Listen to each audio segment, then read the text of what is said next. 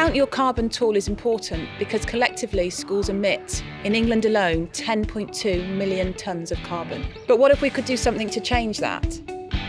I think it's one of the biggest things our world is facing at the moment, and our young people are passionate about making a difference and being responsible and owning the changes that we need to make to ensure our planet and our world remains a safe, beautiful place to live.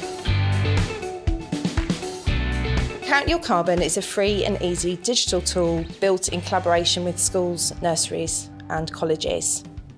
It's based on the areas educational settings typically emit carbon and is based on research by experts. Once you've entered your data, you'll receive recommendations for making carbon savings. So the tool's really user-friendly. It breaks down every element of the school: transportation, food, your waste, and over time it will start to give us a really clear picture on our energy usage at school.